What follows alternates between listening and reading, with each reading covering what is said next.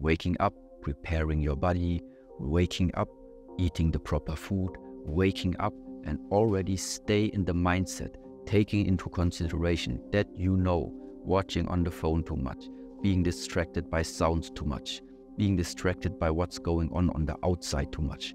This is not the way to go. Just stay in this observation mode, always watch yourself. Stay in this observation mode, and then slowly you can start, and you build up from the morning this energy level then. Unlock the power of Qigong with Shi Heng Yi as he reveals the importance of the first 20 minutes of your day. Yeah, Qigong classes, people sometimes nowadays still understood as working with energy. Now, a lot of times when you go nowadays into so-called Qigong classes, you realize very often people are also having a background music playing at the same time. So there is music together with the practice.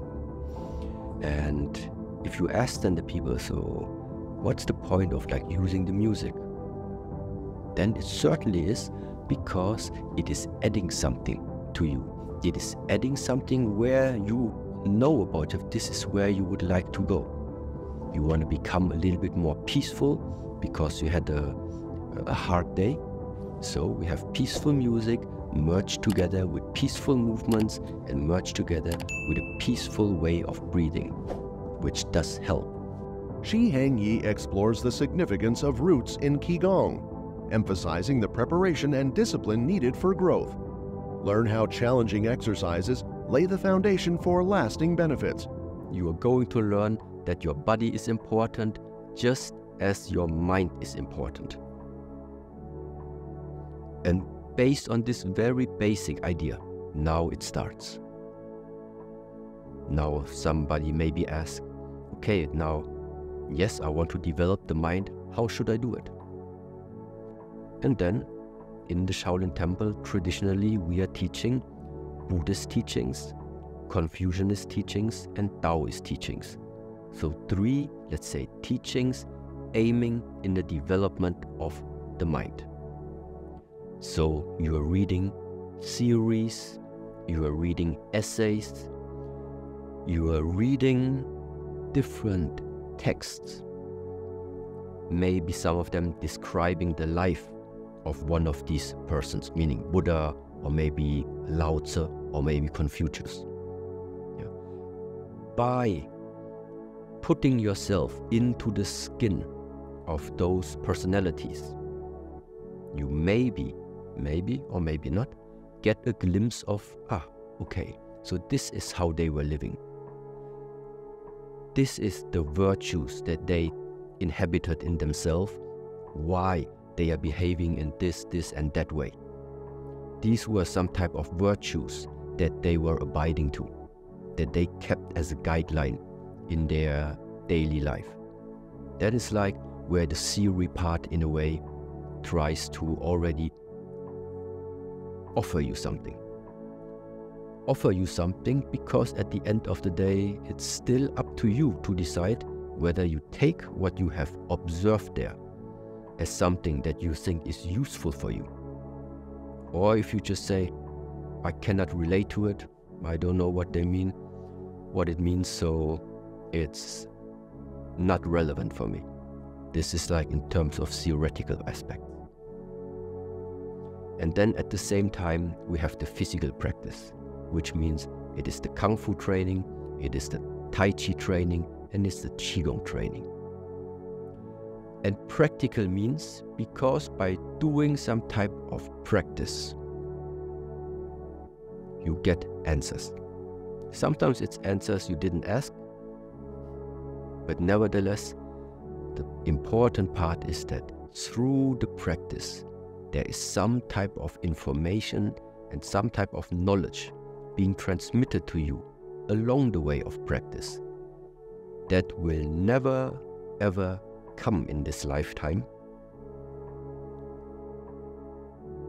if you would only read books.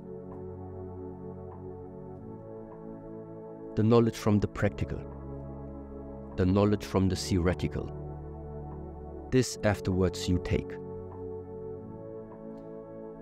What it means is you have a field of knowledge, you have an area that now, at any time, wherever you are going in this life, you are able to access it.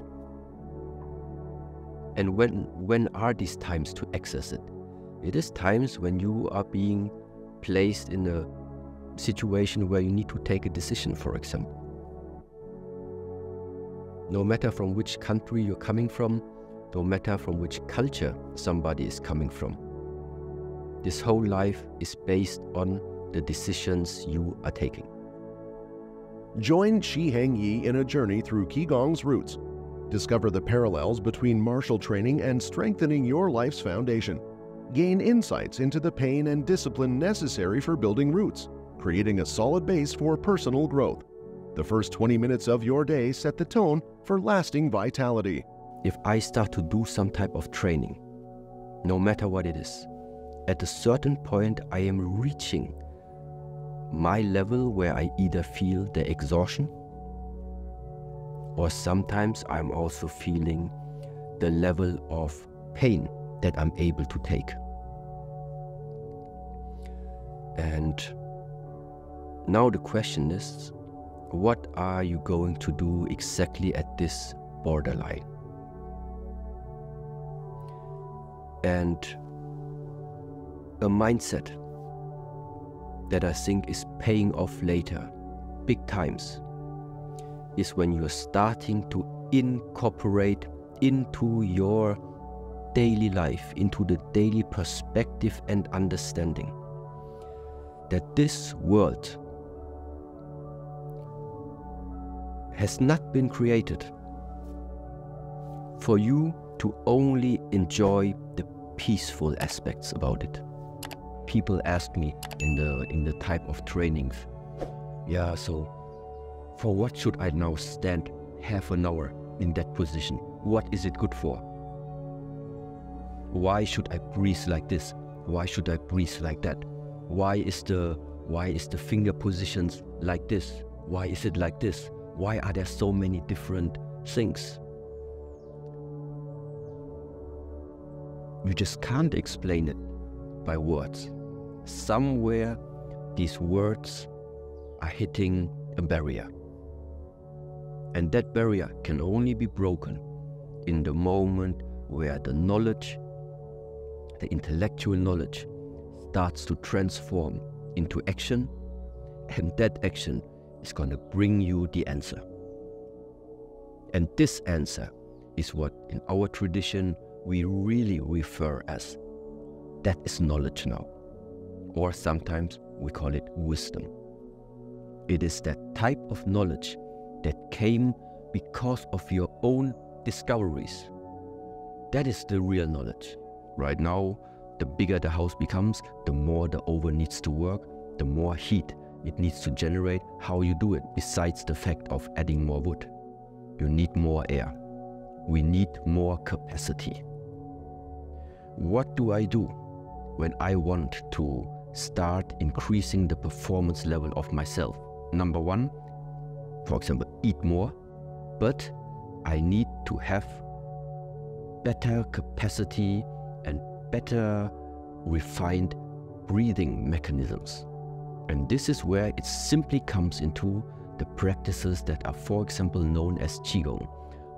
Some people nowadays say Qigong, energy practice. Yes, it's correct, but sometimes you get lost with your energy. I don't know which type of energy. So breathing. Okay, for me, Qigong is simply the part of increasing the capacity of your lungs, which means once you inhale, you try to inhale as much as you can. This is the first level.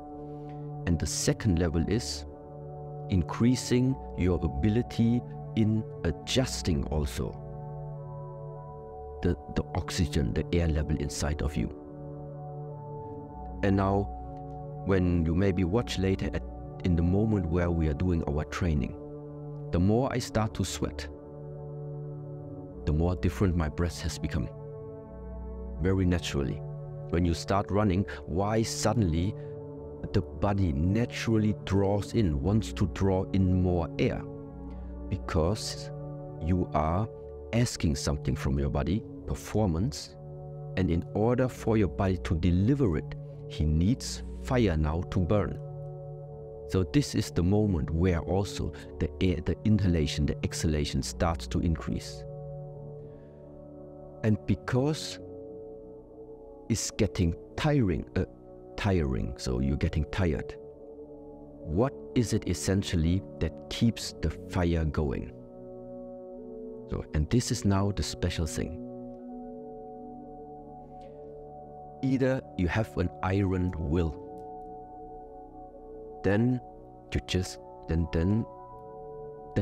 the amount of fire that you can produce is super high. If you by yourself have an iron will, then you can just keep going like a machine. Okay? If you don't have an iron will, you need something that is giving you, that is like substituting, for example, this iron will. I have things that give me iron will.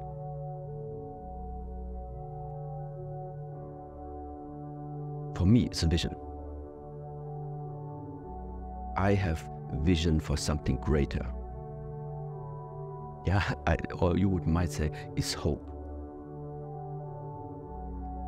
Or it can also be, you can think about a person.